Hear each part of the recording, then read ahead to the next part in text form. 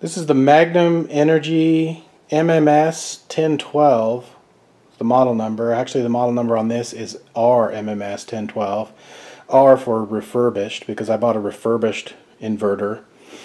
But Magnum Energy is known to, in the solar market, to be of top quality equipment. So since I'm wanting to set up a renewable energy system that is as commercial grade as I can afford, I went with this refurbished inverter here, and this is a 1,000-watt inverter. And I want to kind of show you, before I install this in the travel trailer, I wanted to kind of show you the setup here and how this is wired, and just to give you an idea of how I'm going to wire this. And then I'll show you, after I put it in the travel trailer, how exactly it's wired. This isn't going to be anything, you're not going to miss anything when I put this in the travel trailer. It's going to be wired basically the same. This will be different. That's temporary. That's just for testing, just to make sure that the inverter works, so that before I install it in the travel trailer, I know that it works. So basically what I have here is, starting with the battery bank here, these are Interstate, let's see, GC2 XHD is what these are. These are normally about 155 a piece, and I got these for 116 a piece, just by calling around to some different battery places around and kind of seeing what they could do for me on price, since I was buying multiple batteries. So got a steal of a deal on these. I think the grand total was $493 with tax and everything. So what I've done with these four is I've wired two batteries in series by going from the positive to the negative. So those two batteries are connected. And then I've gone and done the same thing over here. These two batteries are connected from the positive to the negative on this battery. And then what I've done is connected the two. What that does when you wire these in series, if you're not familiar, you may already know, but that takes these are 6-volt batteries. So when you wire in series like that, it doubles the voltage. So you basically end up with one battery out of these, combining these two together, you end up with one 12-volt battery is what you get.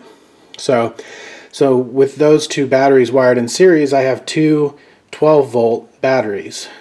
And then I wire them in parallel, the two sets of batteries. So I go from the negative here over to the negative on this battery, and then I go from the positive on that battery over to the positive on that battery, and that gives me one big battery out of these four batteries.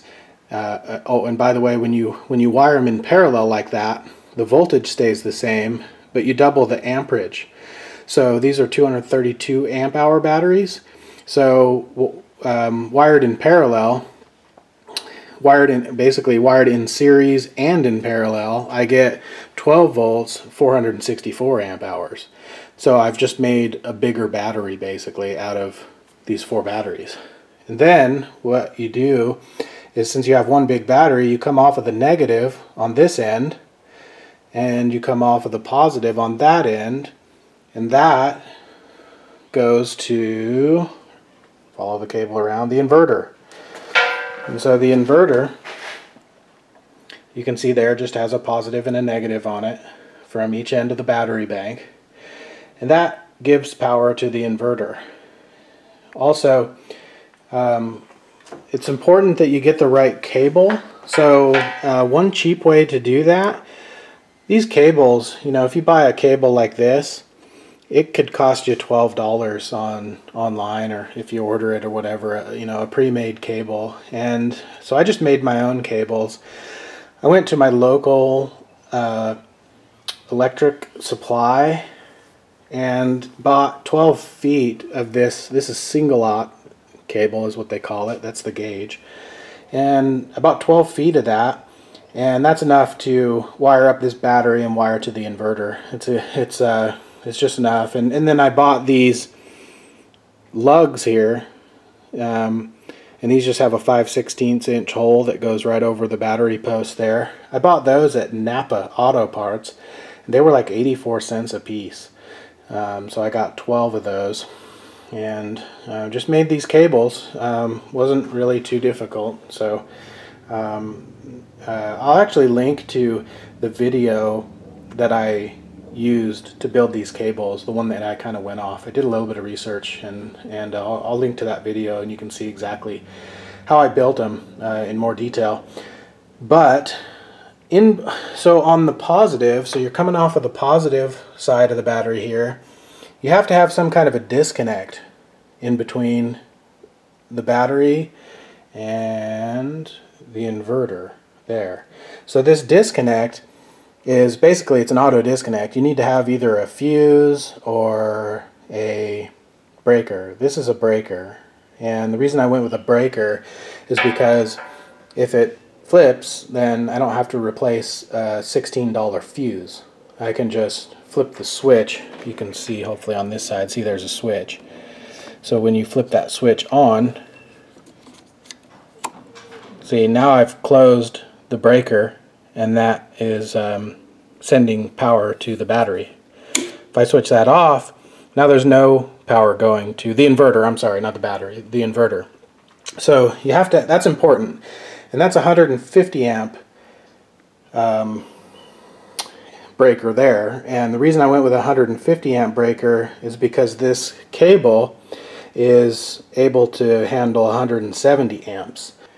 So by going with a breaker that will trip at 150 amps, that protects my wires from igniting on fire, basically, or melting, or causing a fire, you know, getting too hot and causing a fire.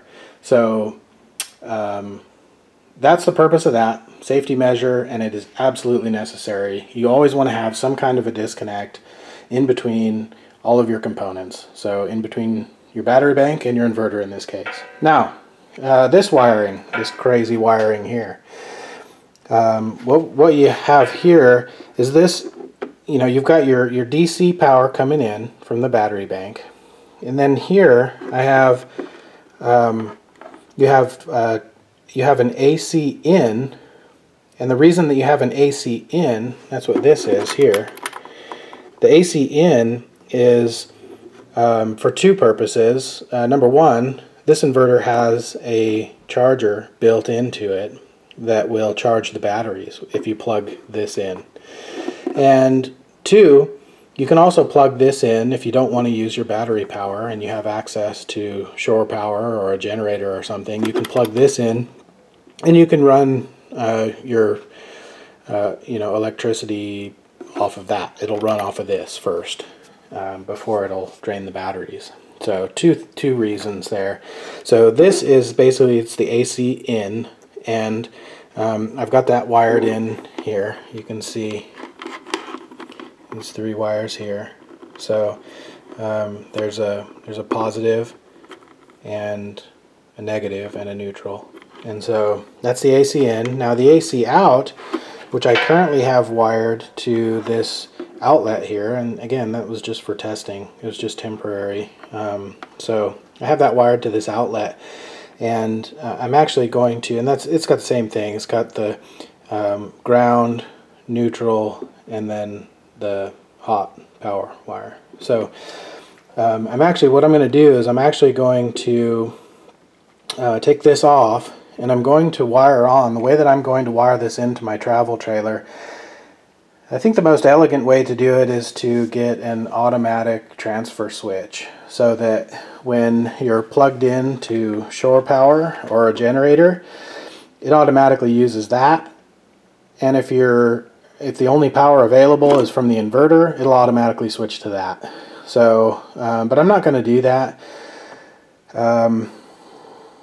What I'm going to do is I'm going to take this off, and I'm going to wire on a female end plug, basically, you know, just like that, but it's going to be the end of an extension cable, and I'm going to wire that onto this side, basically just like I've done here. I've wired this extension cable on for the AC in. I'm going to wire the other end of an extension cable on for the AC out. And what I'm going to do is I'm just going to plug in the RV, the regular, yeah, I think it's like a 50 amp cord that comes off, and then you buy the adapter for it and you can plug it into 110. I'm just going to put the adapter on and basically plug the RV into this, and then I'll be powering the RV off of the inverter and the batteries. And if I want to plug into shore power, then I can, you know, unplug from this and plug into shore power. And so it's just a little simpler way of doing it. The only thing that you need to be aware of when you do that is that you have to disable the converter that is charging the normal onboard battery. Every RV has a battery, and it's got a converter on it in the electrical system that charges that battery. And so if you're just running you know, off of this and charging that other battery, or you know, even further, maybe if you're creating a loop back to these batteries, eventually you'll drain these batteries because you're losing voltage on that loop. As it goes around, it's generating a little bit of heat and you're losing a little bit of voltage, so eventually it'll kill it. So you have to disable that part of the converter. For me, it's just a 20 amp fuse that I pull out, and when I pull that fuse out, it doesn't charge the batteries anymore. So it just sends the power to the lights and to the AC outlets in the trailer. So hopefully that all makes sense. If you have any questions, let me know in the comments, and I'm going to go ahead and install this, and I'll show you what my install looks like when that's done.